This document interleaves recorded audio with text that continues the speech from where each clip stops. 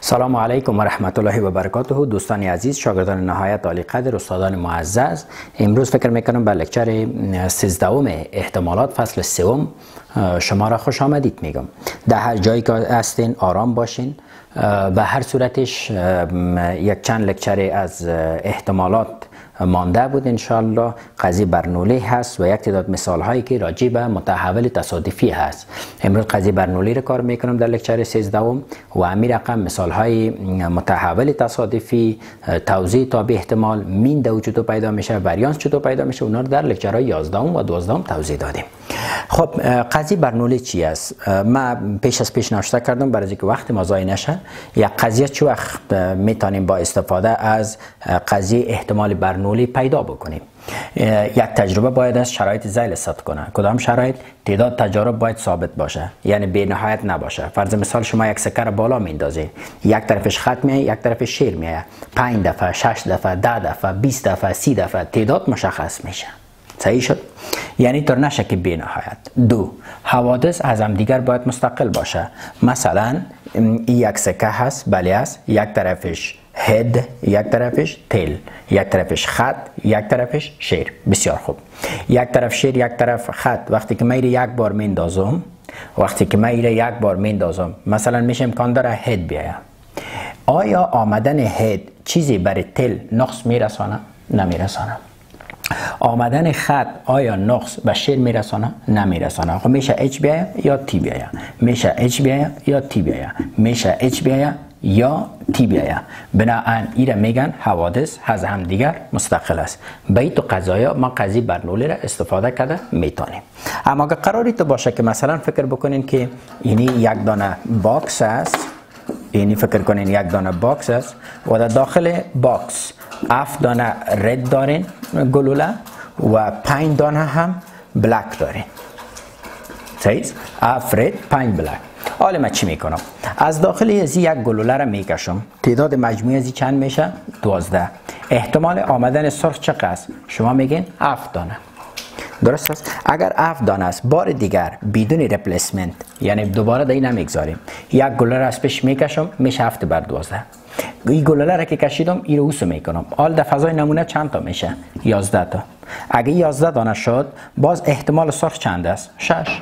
بار دیگر همونجا بگذار من بار دیگر دوم گلوله را کس پیش کشیدیم، حال چند تا ما؟ 10 تا. احتمال سرخ چقدر است؟ 5 تا.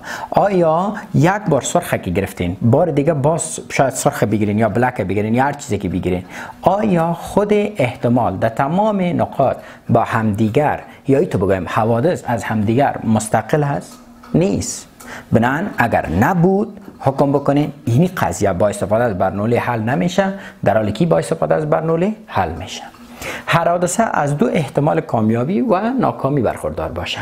چی معنا؟ مثلا من میگم احتمال آمدن شیر، تو میگی که 50% امکان داره شیر به، 50% امکان داره خط. این حتمانی نیست که نیمی در نیم باشه، حتمانی نیست. یعنی حادثه یا واقع شوه یا نشوه، از این 2 جز بیرون نره. صحیح شد؟ به اساس شرط باید نباشه. 4. احتمال کامیابی و ناکامی در تمام حالات باید ثابت باشه. این مثل حادثه دومواری است. عین توضیح. مثلا این آمدن شیر چند است؟ 50%. آمدن خطم چند است؟ 50%. درست است؟ در تمامی حالات، در بار اول 50% عزیز، 50% عزیز. در حالت دوم 50% عزیز، 50% عزیز. اما این رو بیا ببین، یک شکست پیشش کشیدی 7 بر 12. دیگه بار او گلوله سرخ بینش نمیگذاری. اگر گلوله سرخ بینش نمیگذاری، دیگه دفعه احتمال فرق کرد.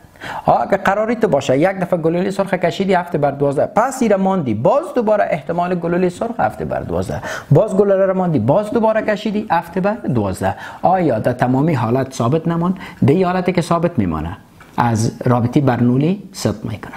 اگر ثابت نمیمانه رابطه برنولی صدق نمیکنه. ایره بگیرین، بهتر در روی یک مثال را مد نظر میگیرم و انشالله مطمئن هستم که درک میکنین. حالا تیزتر میایم به سوال. مثال نوشته کردم، میگه در خریطه 7 گلوله سرخ است، 5 گلوله سیاه. در کدام حالت از رابطه برنولی پیروی میکنه؟ حالت اول گلوله بعد از برداشت دوباره در خریطه گذاشته شود. حالت دوم گلوله بعد از برداشت دوباره در خریطه گذاشته نشود. مجموعاً چقدر گلوله است؟ اینی فکر کنین یک خریطه 7 دانه سرخ است و 5 دانه بلک است. صحیح است. مجموعاً شد n 12. بنابراین فضای نمونه شد 12. فرض مثال من میگم که بلک بردارین. احتمال بلک چقدر است؟ 5/12. این حادثه یک بار شد. کوشش بکنین حادثه وقتی از قضیه برنولی استفاده بکنین که یک حادثه چندین بار تکرار شود. 2 بار، 3 بار، 5 بار، 10 بار به این شکل.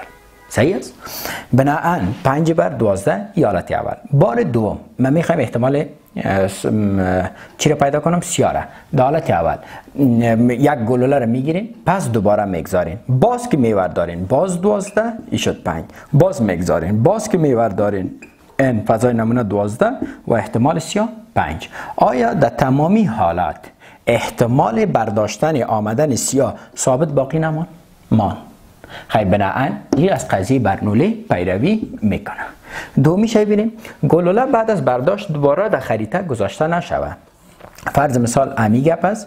7 دانه سرخ داریم، 5 تا بلک داریم، مجموعاً n شد 12. احتمال سیاه بار اول میشه 5/12. بار دیگه اگه در خریطه گذاشته نشه تعدادش چند میشه؟ 11 و اینجا میشه 4. یک شاگرد چی میگه؟ استاد میشه امکان داره که گلوله اول سرخ بیاید. خب باز 5/11 میشه. خب نه، هدف این است که امکان داره میشه که شما حالت وقوع رو بس بکنین. یعنی میشه سیاه بیاید. خب میشه سیاه بیاید، باز سیاه 4 تا میمانه چون دوباره پس نمیگذاری. بار دیگه میشه 10 و این میشه 3. آیا احتمال آمدن سیاه در تمامی حالات ثابت مان؟ نه. خیلی بنان حالت دوم از قضیه برنولی پیروی نمیکنه. مطمئن هستم که گپ درک کردین. این رو بگیرین، حالا روی مثالا انشاءالله کاملا دقیقا حاکم میشه. حال میایم به این که ما چطور میتونیم که قضیه بینومیال رابطیش به دست بیاریم و از کدام رابطه ساده بسازیم. شاید دلتان بگرده که ما چطور بفهمیم که یک سوال بر ما داده میشه از طریقه قانون برنولی کار میشه، چه وقت از احتمال جمع کار میشه، چه وقت از احتمال ضرب کار میشه، چه وقت از احتمال شرطی کار میشه، چه وقت از قانون بیس کار میشه. لطفا اول اون سوالا رو کار کنیم. احتمال دو جمله‌ای یا احتمال برنولی شرط شمی است که یک حادثه از یک مرتبه زیادتر باشه، 2 مرتبه، 3 مرتبه، 4 مرتبه، 5 مرتبه، 10 مرتبه به این شکل. درست است؟ بناهن در احتمال جمع ما گفته بودیم سوالایش یا داشت، در احتمال جمع به فکرم نی، در ضرب احتمالش و داشت و همین رقم احتمال بیز. خب بیاز فهمیدین که اونجا 2 قضیه بر ما داده میشه و نظر به 2 قضیه یک حادثه انتخاب میکنیم. 2 قضیه نی تا 3 قضیه، 4 قضیه، 5 قضیه. ولی لطفاً اونا رو ببینین. در غیر از باز براتون جنجالی است. خب میایم به رابطه توضیح دو جمله‌ای. ما چطور میتونیم که یک توضیح دو جمله‌ای را رابطه‌اش یا قضیه برنولی را رابطه‌اش پیدا بکنیم؟ به رویت مثال میفهمانم میتونه، به توکل الله پاک خوبتر میفهمیم. خب ما یک کاین مد نظر میگیریم، یک سکر مد نظر میگیریم. این سکر ما میخوایم که 4 مرتبه بالا بندازم. وقتی من 4 مرتبه بالا میندازم، صحیح است؟ فرض مثال یک شرط هم برش میمانم که آمدن شیر حادثه کامیابی باشه. یعنی کامیابی ما یا سکسس ما، صحیح است؟ که با اس هم نشان میده، مشکل نیست. پی اس میگیریم، صحیح است؟ احتمال از این فکر بکنین نامش پی میمانم. پی چی است؟ پی یک عدد است، احتمال کامیابی. دلش 50% میشه، 40% میشه، 10% میشه، 60% میشه، مشکل نیست. ناکامی یا فیلیر، صحیح است؟ پی اف ایره کیو میمانم. پی چی است؟ احتمال کامیابی. کیو چی است؟ احتمال ناکامی. پی عدد است، مثلا 0.4 0.5 یا به فیصدی 40% 50%. کیو هم یک عدد است. همچنان ما این گپ هم میفهمیم. تا آخر ببینین گپ درک میکنین که کامیابی جمع ناکامی قیمتش چند است؟ 1. ما این گپ هم کاملا میفهمیم. حالا ما میخوایم که این کاین را یا این سکر چند مرتبه بالا بندازم. سکر میخوایم 4 مرتبه بالا بندازم. اگر سکر 4 مرتبه بالا میفته، من میگم احتمال 3 کامیابی را پیدا کنین. پی 3 کامیابی، 3 success خب 3 کامیابی وقتی که تو 4 مرتبه میندازی معنی از این است که 3 تاش کامیابی است، معلوم دار است که یکیش ناکامی است. نیستم درگه؟ وقتی که من ایره 4 مرتبه میندازم احتمال 3 کامیابی چی مانا؟ یعنی 3 دفعه کامیاب هستی، حتما یکیش ناکام که 3 و 1 چند شوه؟ 4. اینا 3 کامیابی رابطه‌اش چی است؟ تو میگه که 3 کامیابی رابطه‌اش اینطور است S S S F. مثلا این کامیابی چی مانا؟ فرض مثال سکه است، یک طرفش شیر است، یک طرفش خط است. فکر کنین که شیر کامیابی باشه.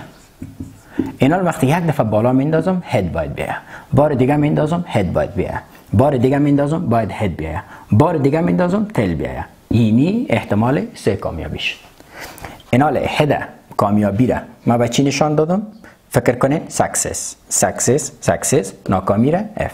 ایام سایز اگه تو نبیایه این شکل بیایه S S F S بازم سایز هد تل هد بیازو بسی است که 3 کامیابی. 3 کامیابی حتما نیست که در 3 باید باشه، امکان داره در 4 یا امکان داره به این شکل بیایه S F S S یا امکان داره به این شکل بیایه اول دفعه ناکام شوی S S S. سایز کاملا درست است. اگر کاملا درست است کمک حوصله کنید تا آخر ببینید هدف درک میکنید. بسیار خوب. احتمال از این چه قسم به دست میآید؟ احتمال P S S S F. شما قاعده ضرب خواندین. اگر یادتان باشه PS ضرب PS ضرب PS ضرب PF. درست است؟ ما قانون ضرب درس دادیم، او درس ها رو ببینید. PSSSF چه قسم به دست میاد؟ PS و دیگه چی؟ PF. بسیار خوب. از اینجا این مساوی است. PS نامش چی ماندی؟ P. PS نامش P. PS نامش P و PF نامش Q. خیلی P و Q. آیا ایره من ناشته کردم میتونم P به نمای 3 Q؟ ها میتونیم، مشکل نیست. اگر به این شکل ناشته کردم میتونین، من زیاد میخوایم از اعداد استفاده بکنم که تو اینی 4 مرتبه انداختی کاش که به اساس 4 تنظیم کرده بتانم. برند تو میگه استاد من میتونم میرید ناشته کنم ضریب چند است؟ 1. اینه 1 ضرب پی به نمای 3 ای باشه، پی به نمای 3 ضرب کیو را نمایش چند است؟ 1. میتونم ناشته کنم 4 منفی 3؟ میتونم. شاید دل بگرده چرا 5 منفی 4 ناشته نکردی که 4 منفی 3 ناشته کردی؟ مزیاد پلان ما چی است؟ چند مرتبه انداختین؟ 4 مرتبه. چند مرتبه کامیابی بود؟ 3 مرتبه. حالا میخوایم فرمول از این رو به دست بیارم. بگو برای من پی به نمای 3 ضرب کیو آیا معادل 1 ضرب پی به نمای 3 ضرب کیو به نمای 4 منفی 3 است یا نیست؟ شما میگین بله است. ای احتمال کسی رقمی S S S F. بسیار خوب. اگر اینطور است آیا احتمال از این چی است؟ تو میگه از یا همین چیز است. چرا؟ این میشه پی، این میشه پی، این میشه کیو، این میشه پی. سعی کن احتمال اینجا ناشته میکنم پس پاک میکنم S S F S. احتمال از این که تو به دست بیاری آیا PS PS PF PS نمیشه؟ میشه. PS چی است؟ P. PS چی است؟ P. PF چی است؟ Q. PS چی است؟ P. بازم همون گپ است. P به نمای 3 Q. درست است؟ بسیار خوب. این گپ فهمیدین؟ احتمال از همین چیز است؟ از همین چیز است. اینال اگر اجازه میتین این احتمال کی بود؟ این احتمال P S S S F. این احتمال اینمی بود. اما وقتی که من میگم 4 مرتبه انداختین 3 کامیابی، آیا گفتیم که 3 تا اولش کامیاب آخرش ناکام؟ نه. تو میگی یام سایز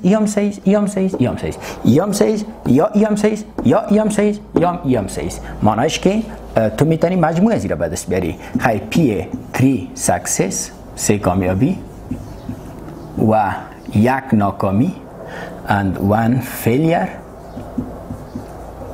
همونطور میشه؟ خدا کنه اسپلش غلط نکنم. یعنی پی اس اس اس اف یام سایز یا پی اس اس اف اس یام جمع پی اس اف اس اس جمع پی اف اس اس اس. درست است. تمامیش درست است و هر 4 حالتش عبارت از پی 3 سکسس و 1 فیلیر است. 3 کامیابی و 1 ناکامی است.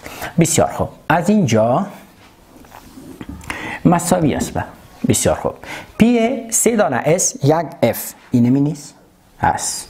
یعنی 1 ضرب پی به نمای 3 کیو به نمای 4 منفی 3 جمع پی اس اس اف اس ای هم مثل امی نیست؟ ای است. خیام میشه 1 امیال ثابت کردم 3 کیو به نمای 4 منفی 3 ای هم اینی گپ است. 1 پی به نمای 3 کیو به نمای 4 منفی 3 جمع ای دیگه شما این چیز 1 پی به نمای 3 کیو به نمای 4 منفی 3 از اینجا مساوی است به پی 3 سکسس و یک فیلیر ای و ای تمام حدود مشابه است. چند دانه؟ تو میگه استاد 1 1 2 2 1 3 3 1 4 خیلی میشه 4 پی به نمای 3 کیو به نمای 4 منفی 3 بسیار خوب.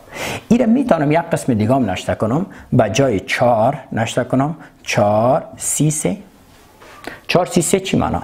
4 3 3 یادتان بیارین. اگر یادتان باشد ترکیب 4 بالای 3 ترکیب 4 بالای 3 چند است؟ تو میگی 4 فاکتوریال بر 4 منفی 3 1 فاکتوریال ضرب 3 فاکتوریال. درست است؟ 4 فاکتوریال میشه 4 ضرب 3 فاکتوریال 1 فاکتوریال 1 ضرب 1 ضرب 3 فاکتوریال. این خلاص 1 ضرب 1 1 4 تقسیم 1 4. خیر چی 4 نشته کنی؟ چی 4 3 3 3 4 نه 4 3 3 نشته کنیم یکیست. بیخی خوب. پی به نمای چی؟ 3 کیو به نمای 4 منفی 3 از اینجا رابطه به دست آمد. از اینجا ما ایتو میگیم که اگر پی آر سکسس آر کامیابی آر سکسس ان ترل در چقدر آزمایش؟ در ان آزمایش. آر کامیابی مثل که اینجا تعداد کامیابی چند تاست؟ چند تا؟ 3 تا. آزمایش چقدر؟ 4 تا. ببین آزمایش 4 تا کامیابی 3 تا. کام آر چی معنا؟ کامیابی. ان چی معنا؟ تعداد آزمایش. بسیار خوب. خیر رابطه از این میشه آیا اینمی نیست؟ و این عبارت است ان آزمایش نیست؟ است. خیر من اشته کنم میتونم ان سی ای 3 عبارت است 3 کامیابی نیست؟ و 3 کامیابی رو چی نشان دادی؟ آر. خیر ان سی آر ان سی آر هم تو میشه ضرب پی احتمال کامیابی 3 کی است؟ آر ضرب کیو ناکامی ای کی است؟ ان ترل نیست؟ تعداد عمومی ان منفی چی؟ آر ای 3 کی است؟ آر 3 عبارت است آر سکسس است ان بران خیر رابطه به دست آمد. این رقمی نشته میکنین پی اکس صحیح است مساوی به آر هر نامی که میمانین صحیح انت یک چیزی مساوی میشه رابطهش در چند ترل؟ در ان ترل ان سی آر ضرب پی به نمای آر کیو به نمای ان منفی آر. اینی بود رابطهش. یا ایری تو هم نشته کده میتونین ان بالای آر پی به نمای آر کیو به نمای ان منفی آر. ایری یاد میکنن به نام توضیح دو جمله ای. توضیح دو جمله ای یا قضیه برنولی. میفهمم در دلتانی میگه در قضیه برنولیش خود صحیح است به خاطر از که یک آزمایش n بار تکرار میشه و در جریان از این هم فیلیر است هم سکسس است هم کامیابی است هم ناکامی است و در این یک تعداد انتخاب میشه احتمال کامیابی و احتمال ناکامی در تمام مدت آزمایش ثابت باقی میمانه. اما این رو چرا توضیح دو جمله ای میگه؟ ما این رو چرا توضیح دو جمله ای میگیم؟ این رو کاپی کنین میگم براتون. تستر